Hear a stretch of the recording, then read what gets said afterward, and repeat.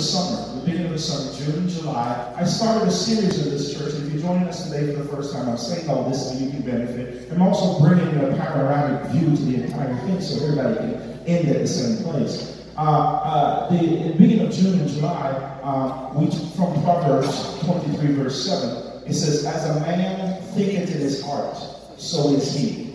As a man thinketh. Proverbs in the Bible is celebrated by Christians because it's the book of wisdom. Book of wisdom. So, and wisdom, by the way, for those who are interested, is the application of knowledge. So knowledge is no good unless you can apply it. Let me say this again. Knowledge is no good unless you can apply it. And so Solomon in his statements of wisdom says, as a man thinketh in his heart, so is he. And so at the beginning of June, taking that as the root scripture, I began to break down this whole process of thinking in your heart. Now, the first thing we have to agree on is that we don't think in our hearts. So there is a little bit of tension within the text because you don't really think in your heart. But your heart forms an important part of your behavior. How is that true, Bishop? Your heart supplies the emotional input necessary for you to think about the thoughts that you think and feel about them. You see, has somebody ever asked you, let me make it practical, somebody ever asked you, hey, what do you think about such and such? And you didn't answer immediately because you didn't know how you felt about it. And you were hesitant. And I know, I'm one of those people who live in my head, so when you ask me stuff off the cuff, I try not to answer because I don't know how I think about it because I don't know how I feel about it. So I say, I don't know what I think. Let me give you a chance to think first. And then I'll tell you what I think based on how I feel. And so there is a thinking, feeling relationship that is occurring in all of us that guides our behavior. And so, as a man thinketh in his heart, so is he. If your life is a product of what you're thinking and feeling, then maybe if you don't like the product the life is giving you, then maybe you ought to check your feelings or your thoughts. I was greeting everyone at the greeting session this morning, and I greeted Minister Marie. I said, how was your week? She said, fantastic. And she smiled, and I said, wow, was that good? She said, yes, I'm living my best life. And I went, wow. Now, all of her feeling was coming out in that thought. But it was evident that her feeling, her heart, and her mind was congruent or in agreement with the statement that was coming out of her mouth. Have you ever had somebody respond to you and say, I love you, but you couldn't feel it? Right, amen. Their mouth said the right thing, their thoughts said the right thing, but their heart was not in congruency with the statement. Oh, I wish I had something. So all through the summer, I have been trying to build a relational bridge between your thought life and your feeling life. And I began through several different messages. I've been preaching the same thing for now 4 months. I'm coming to the end of the year in September. There's a new series we'll start in October as we celebrate the church's anniversary. And I'll shift from our personal life to our corporate life. But in this personal state of thinking and feeling and heart or feeling, I first, for June and July, I went through a whole series of messages about the heart. And it was clear that the heart we're talking about is not this thing that just pumps life. Circulates your blood. We're talking about that even emotional aspect of your being that seems to drive everything else you do. It is so important that you can wake up one morning and if you don't feel yourself, you can't even function right. Anybody ever been there and say, "Man, Bishop, so I don't feel like I'm the only crazy one that goes through those things." And you'll say something like, "Man, I just don't feel myself today." It's because there's something in the emotional life that needs to be worked. We talked about heart. The other thing, we did a little bit of surgery one Sunday morning here in church, and I walked away from the series with this one memory, and I hope you did too, maybe some others, that your heart has two different sections or subsections that drive your emotional being. And that one is called the resolve area, the resolve chamber, to which issues of life that are resolved are in that heart. They help to serve as part of the whole memory bag.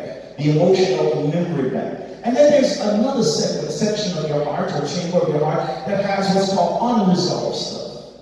And the unresolved stuff are the dangerous things because you sometimes don't know that it's unresolved until somebody does something or something happens, and all of a sudden something comes out of your mouth that reveals what's in your heart. Lord have mercy. And sometimes it catches the other person at surprise, but guess what? Sometimes it catches you at surprise. Because you didn't know that you had unresolved stuff in your heart. It is that unresolved stuff that hopefully by now has started to change your prayer life. Because now you're praying, and when you pray privately, you're bringing to God the issues that are in your heart. It's easy to pray for somebody else. It's easy to say, God, help that bald-headed fellow over there, help that young lady thinks she's cute too. But when it comes on to me, I got to deal with my issues. And God is not looking for our prayers to be surrounded by thous and thys and great swelling scriptures. He's looking for a moment of intimacy. One person so quickly said, intimacy, Lord, into me see. And so our ability to be transparent and naked before God is, God, I got some issues.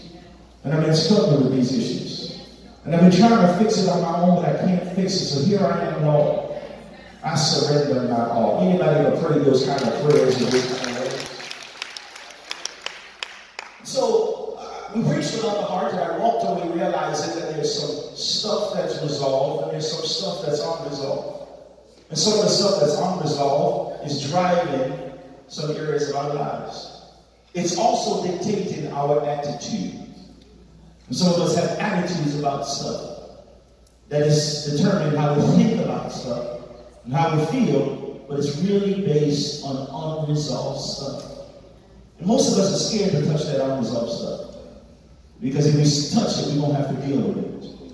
It's that young man that has daddy issues. That young girl that has rejection issues. That adult that's still trapped in the childhood issues of the past. That husband that is still struggling how to be a man and now has to be a husband. These issues are real to our life and ultimately real to all of us saved and out. But it has to be dealt with in prayer. Somebody put your hand together and pray. We transitioned after about 4, 5, 6 weeks of heart issues into thought issues. For the Proverbs 23:7 says, as a man, a woman, thinking their heart, so are they. And so we started to deal with the thought process.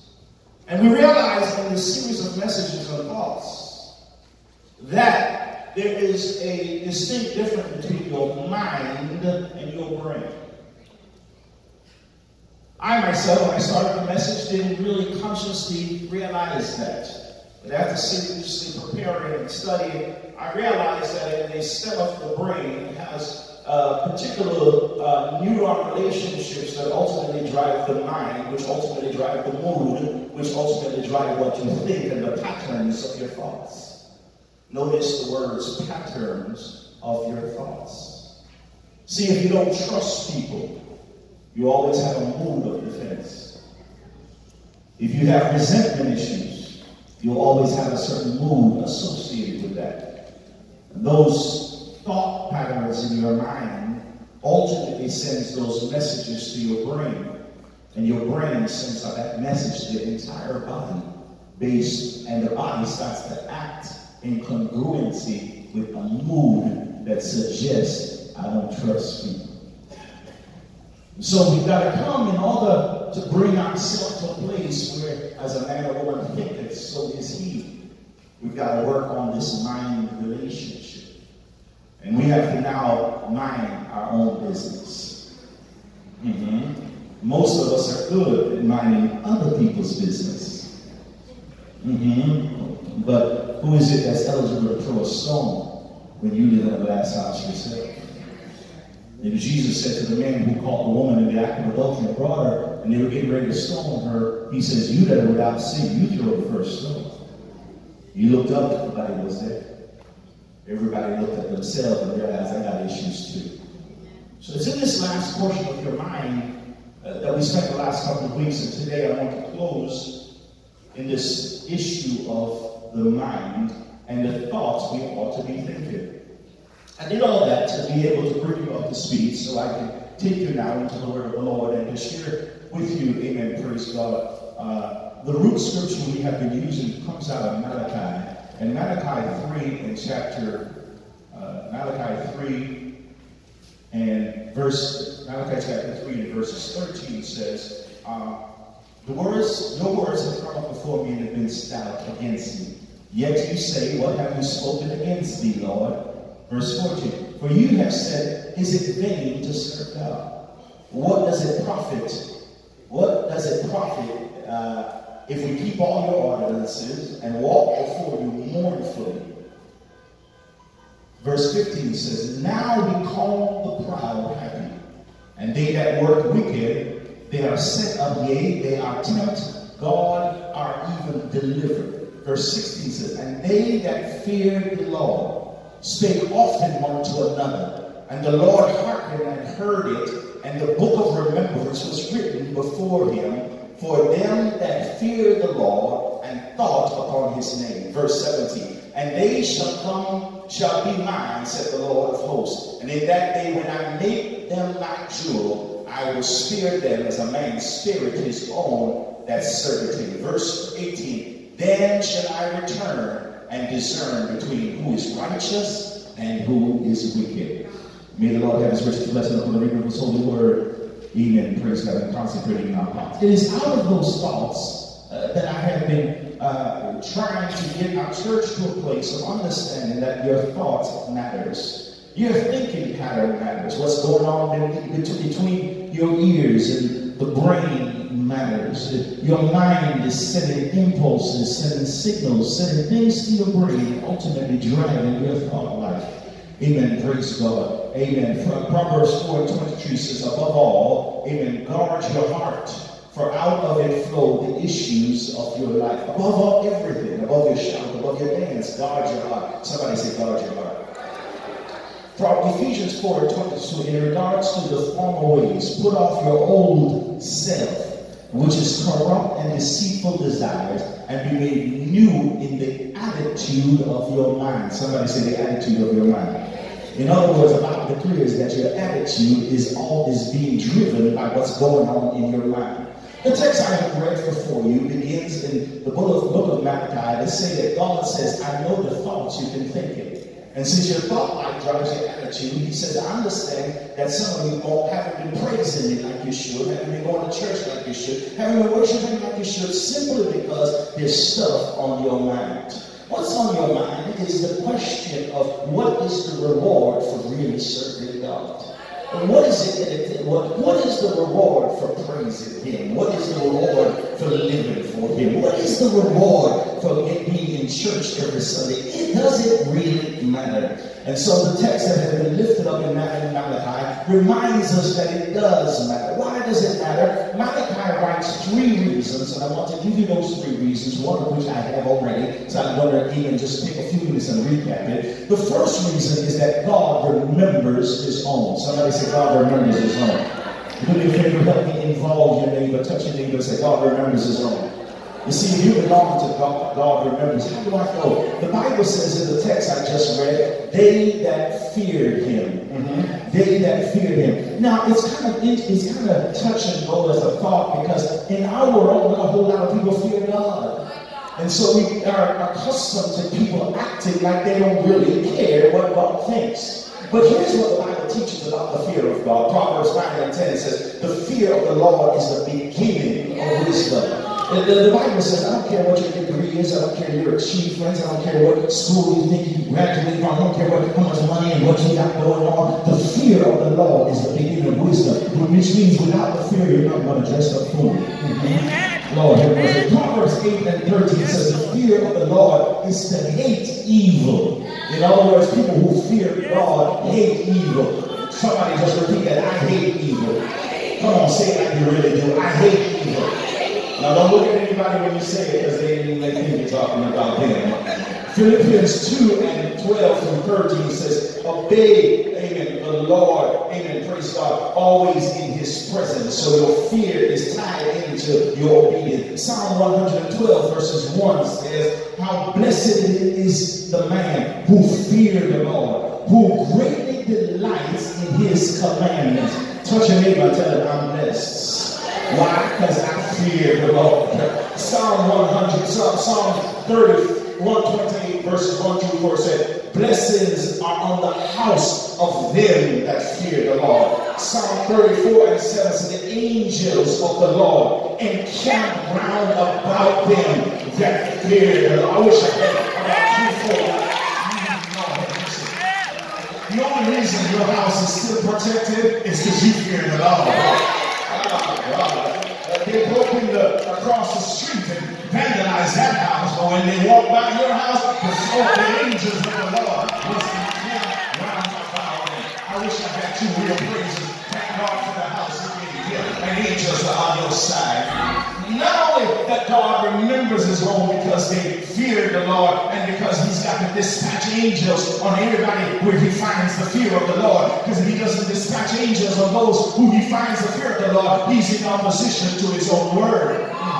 And so not only does God, amen, praise God, amen, does God remember his own because they fear him, but God records the character of those that fear him. Can I get a witness in here today? God is paying attention to what you do. God is paying attention to what you say. And Minister Thomas, you taught me this years ago as a young boy in church. Amen. God sees when nobody else is looking. I wish I had somebody. It doesn't matter who you impress when folks are looking at you. Because some folks know how to fake the funk, act the actor, talk the talk, understand churchanese. But God's looking at, does your private life match your public life?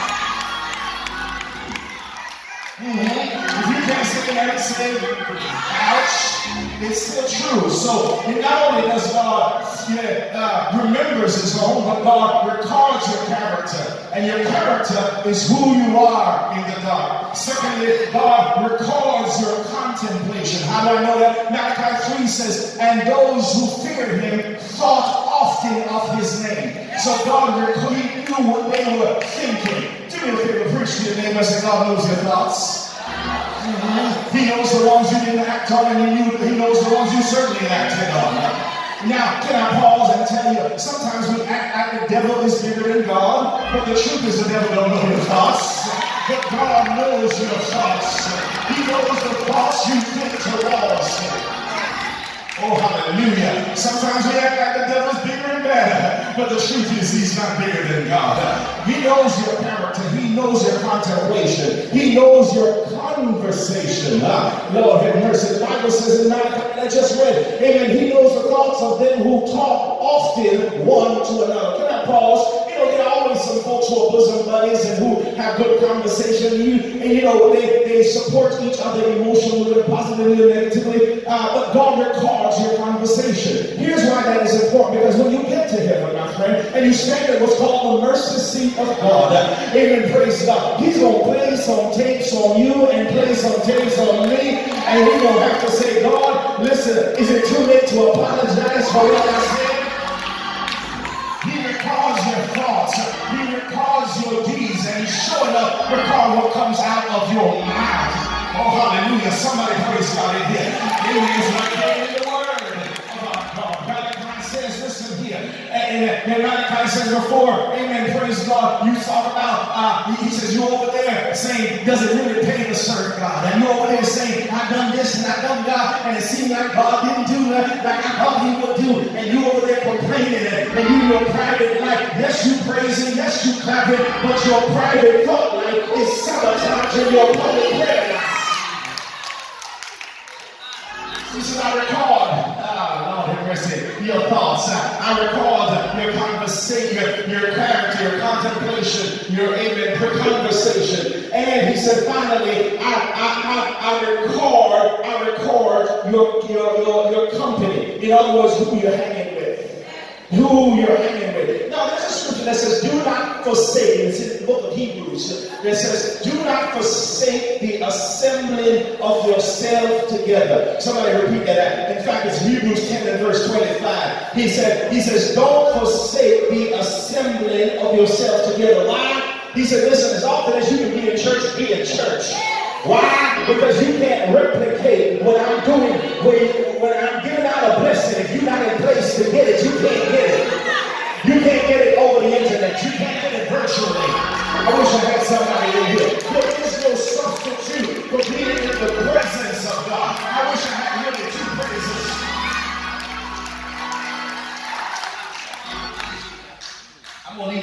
because I'm out of time, but you got to balance out your work church life, your home church life, your children and church life, your responsibilities and church life. You got to balance it. If I learned anything in 30 years, in 32 plus years, amen, I've had job offers that I had to turn down because it required working in times when I needed to be in church. And how would y'all like me come and say, guess what, saints? I got to pay some bills, so I'm not, y'all figure this out. I'm not there. No, I had to make a commitment. I had to say, amen, no matter what they're talking about, what they're talking about, me and my house, I belong in the house of the Lord. And let me tell you something, I got the same bills everybody got. In fact, some cases, I got more business than some that. Amen, praise God. But I had to believe that I can trust God, amen, that He'll work out the rest of it. I was on the prayer the rest of it. And so, amen, praise God. I remember as a young boy when I first started pastoring this church, amen, I didn't have a job.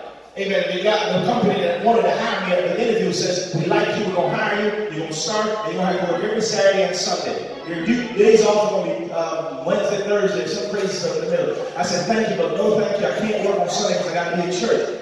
They looked at me kind of strange because they're not used to both saying stuff like that on the interview when you ain't got no job.